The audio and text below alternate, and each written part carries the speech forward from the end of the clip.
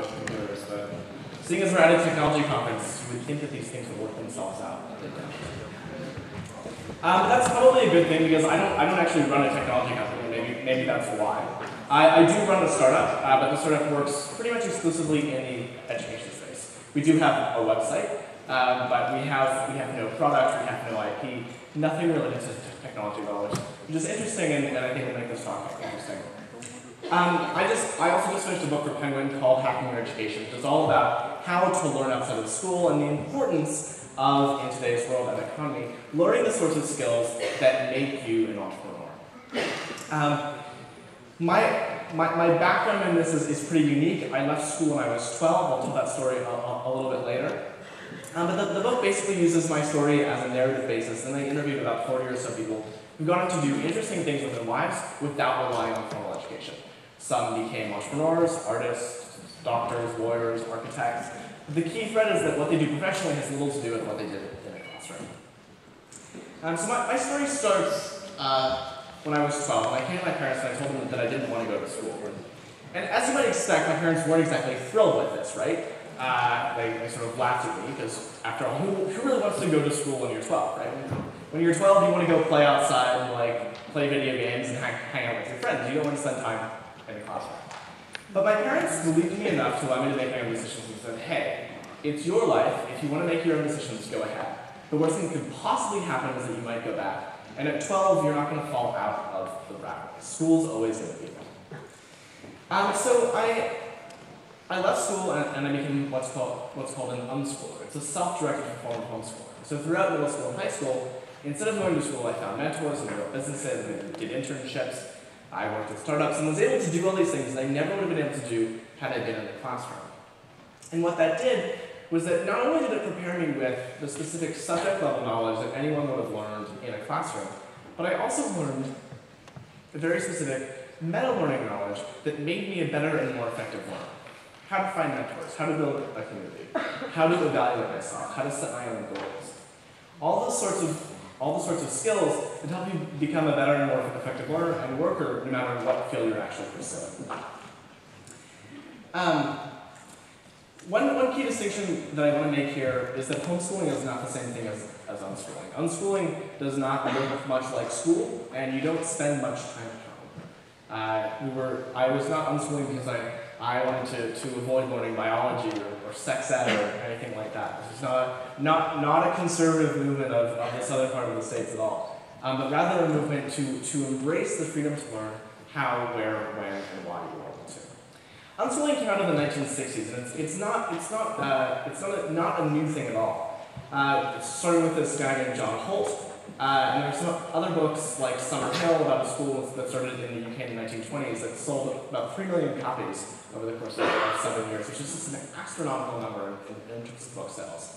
Probably the most seminal book was called Deschooling Society. It's particularly interesting because it envisioned how computer networking could apply to education. And what's interesting about that is that this book was written in 1971, before computer networking existed. And even back then, people were thinking about how they could take the lessons learned from technology and apply them to the education sector. What unschooling really gets to the core of is not whether or not should we go to school, is school valuable, should there be teachers, but whether or not we trust people's innate capacity to be curious. Do we think that if left alone, people will, left to their own devices, choose to goof off, choose to do what we deem unproductive activities, or will they choose to learn? Will they choose to do something engaging and productive? I, of course, think that people will choose to be productive, to learn, to do things that help them grow as people. And that's been my personal experience as an unschooler and also with people that I interviewed for the book. Some of the things that I was able to do as an unschooler were fantastic. I worked on political campaigns, I organized collaborative learning groups, I helped build a library in my hometown, I went to crash startup conferences in Silicon Valley, I worked at a startup in Silicon Valley called Zinch, which kind of ironically actually helps people get into college. I'll get back to that in a second. And really came to the conclusion by the end of my time as an unschooler that unschooling was really quite superior to public school. I went into unschooling thinking that it was just an alternative, but finished unschooling thinking that I had a much better and more well-rounded experience than the experience of my peers. And then I started looking at the data, and looking at the data that the across outcomes, the outcomes of homeschoolers and unschoolers far outranked those in public school. And that was even despite the sorts of differences that would traditionally create a delta in public schoolers. Things like race, things like the amount of money that parents invest in education, things like the amount of education that your parents have. It was really interesting to see that those factors actually didn't affect the outcomes of homeschoolers and unschoolers. What's really interesting is that even after I spent 6 years outside the system, I still went to college. And it was a really interesting paradigm because I was basically trying to define my own measures of success, right? But it's really easy when the system is telling you that you're special, that you're doing well. And you have colleges recruiting you because they say, hey, you're the type of student that we want. You're self-motivated, you're self-directed, you get along well with adults, you know how to interact with people. That feels really good, right? And they send you all these nice admissions guides and brochures and tell you that you're really special. That feels good. And so I fell for it, I bought into it all, and I went to college, and that was probably one of the biggest mistakes that I've made. Because college was not a place that valued learning. College was a place where people were there because they were told to be there.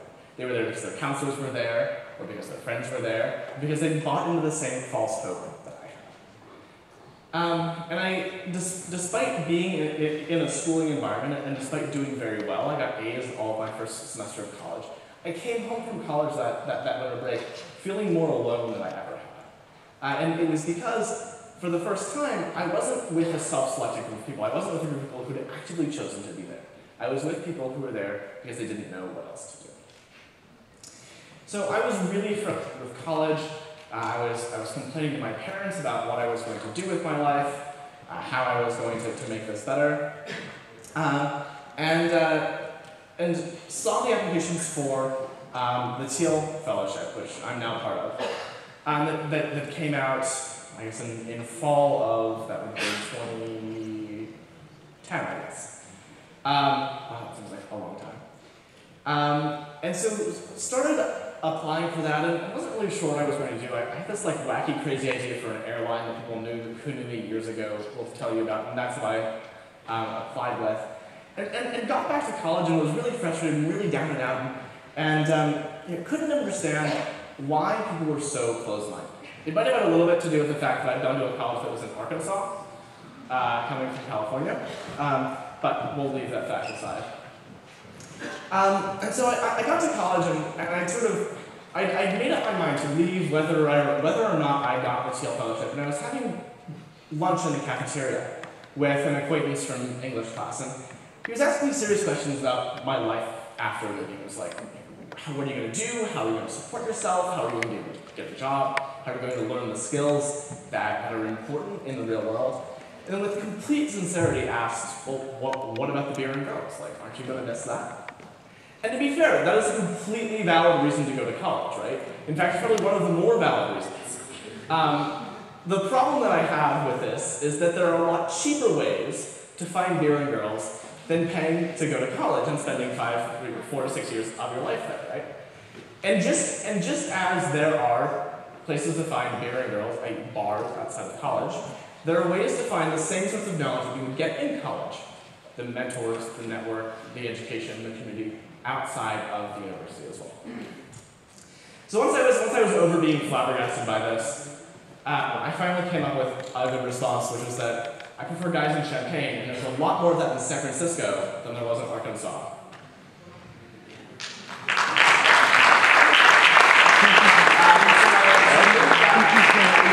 San Francisco 2 years ago, and started UnCollege.org, and it was really a lesson in figuring out how to think for myself. I think that the biggest difference that I observed from moving from college to the real world was that in college, and even as an unschooler, I had 3 to 6 months to prepare and study something before I was tested for it.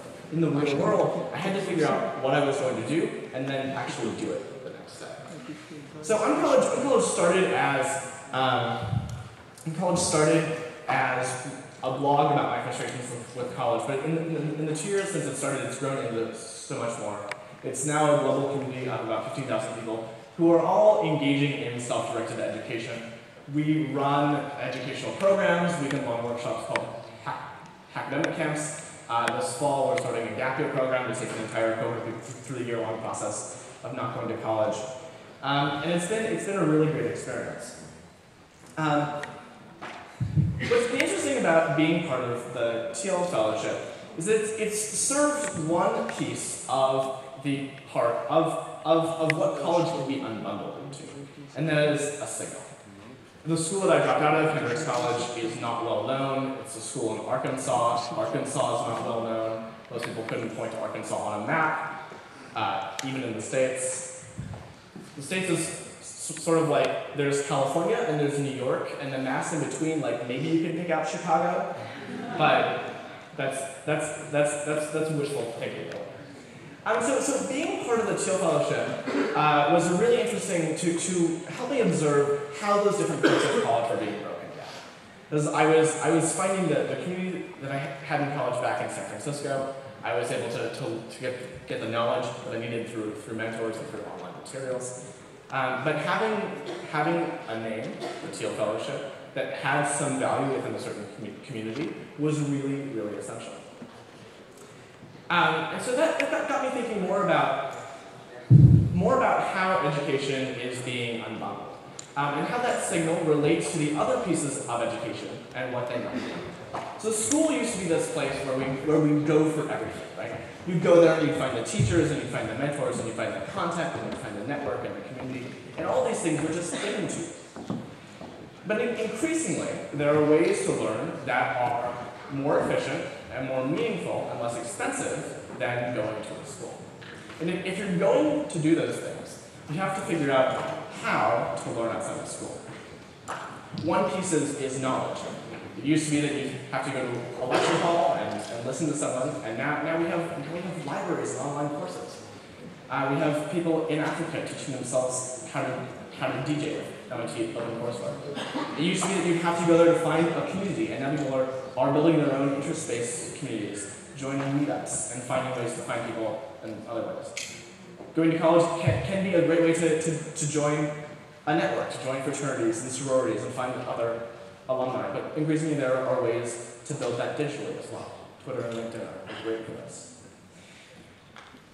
The reason that it matters to think about this as a young person is because it's really fucking scary to be a young person right now. Youth unemployment is out of control. It's out of control in the States. It's more out of control here in Portugal. It's about 38.6%. The New York Times is running articles about generation limbo. The generation of college graduates who went to college, went to good, elite universities, went to Yale and ended up tending bars.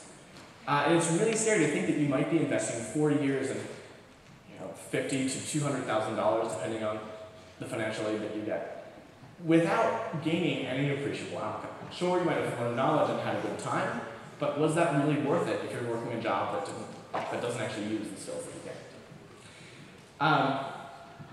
There are almost 6,000 janitors with PhDs in North America. The amount of learning that actually goes on in college is really abysmal. 36% of students on the collegiate learning assessment should know improvement in critical thinking, complex reasoning, or writing. The average student is graduating with astronomical debt in the States. The cost of college is going up astronomically, more than any other consumer good, whether healthcare, whether transportation, whether medical care. Student loan debts are virtually $1 billion in the States, all these things. But the problem is not just an American one. Like I said, youth unemployment is at 38.6% here in Portugal. It's true in many other countries around the EU. We're seeing increasing student protests. The UK tripled tuition fees last year. It's hard to imagine that other countries won't soon have to follow suit as the reality becomes that education is increasing and someone has to pay for it, whether it's the government or whether it's you. So I think it's really important as a young person to figure out what those skills are that allow you to break down an education into different pieces and defend for yourself.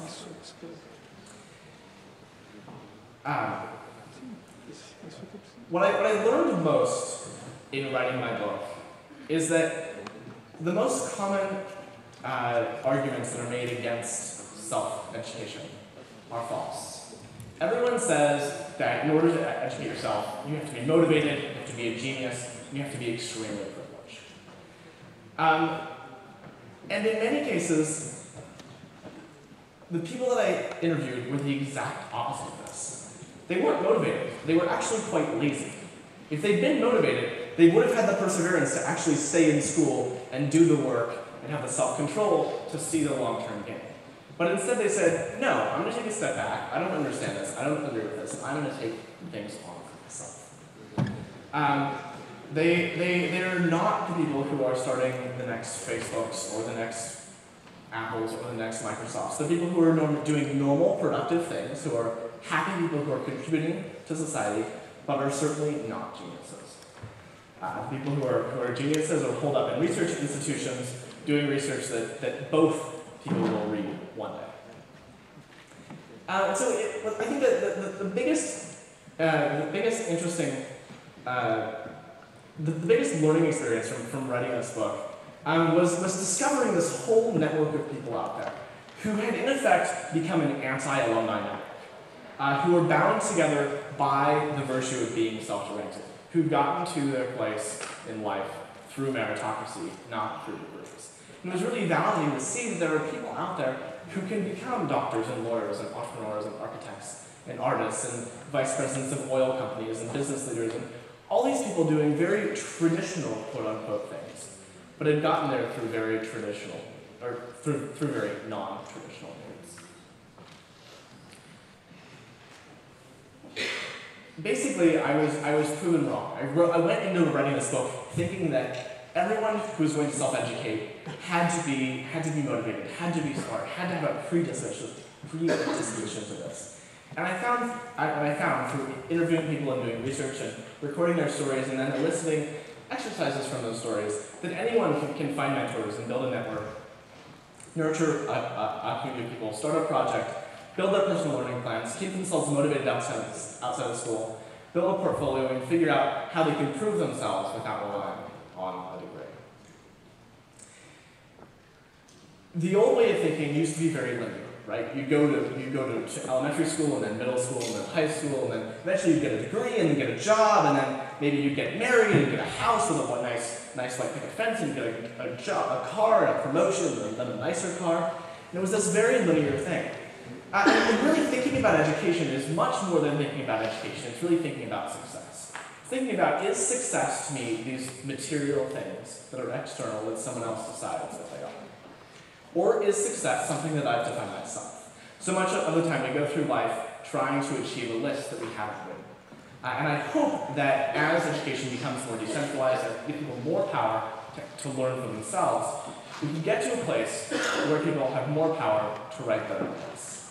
It's not difficult to imagine that if a young engineer wanted to learn to code today, that instead of just going to high school and then college and getting a job, she might take some courses online, build a community through LinkedIn and Twitter and Facebook, maybe join a fellowship program to gain some validation, build a portfolio on GitHub and Stack Overflow, and then use what she's done, use her real-world accomplishments to show that she can work. This world that I'm describing of self-education is not one that's far-flung and hypothetical. It's something that's happening right now. The cost of college is rapidly increasing. The actual learning that's going on is decreasing. The value of each degree is decreasing as we hand out more and more of them. And I think it's more important than ever, especially facing massive youth unemployment and intense competition for jobs, that young people today understand how to learn the skills that will get them ahead. You can find out more about UnCollege.org, the group that I run at UnCollege. The book is available on Amazon. It's not translated into Portuguese yet. If anyone knows publishers here and wants to help them along, let me know. And I'd be happy to take some questions, and I'll be around for the rest of the day.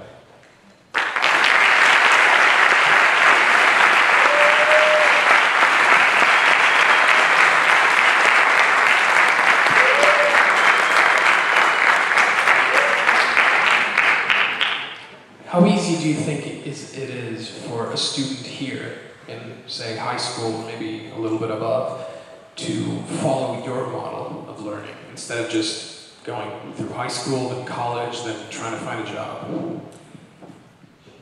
Unschooling and self-directed learning is definitely hard, and at the moment it's still harder than going to school.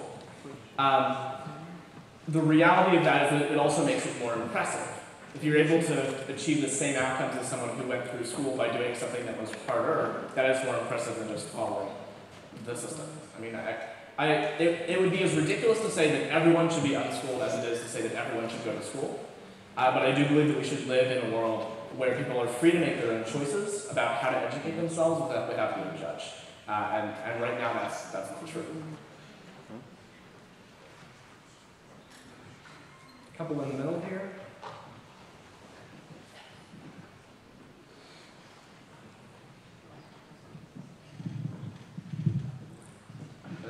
So you are kind of proposing that we I am in high school, I left the regular school and I go for your education system. Is it?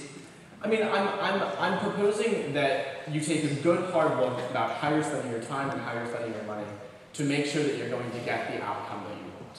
That might mean leaving school. It might mean going off totally on your own. But at the very least, I think it requires understanding that the skills and abilities and talents that will get you a job are the same skills and abilities and talents that will get you into college, not the things that you will learn in college. And it's up to you to figure out how to find mentors, and how to build a network, and how to keep yourself motivated, and how to start your own projects. Those are things that you have to learn for yourself, that a college is not going to do. Yeah, I definitely agree with you, and because I think that college doesn't adapt to ourselves and doesn't respect our difference, but the point is probably the people who will give us jobs won't take us seriously if we don't have a degree or something, probably. You're in the perfect place to find a job without a degree, right? Startups are famously known for hiring people based on their merits, based on what they've done, instead of based on credentials. It's certainly still true that it's going to be much harder to get a job in a traditional sense without a degree, but I think that's rapidly changing. As employers are realizing that they're getting 1,000 applications for a job, and everyone has a college degree. And that degree doesn't actually tell them very much about each person's skills and abilities and talents, whether or not they can get along in an organization. I think we're seeing a lot of innovation with GitHub and Stack Overflow, for example, in figuring out how we can change the hiring process to reflect people's actual talents.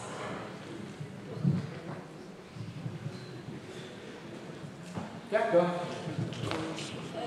I didn't really understood, so I'm just going to ask. Have you ever thought that maybe if you had actually gone to public school, college could have been better and even useful?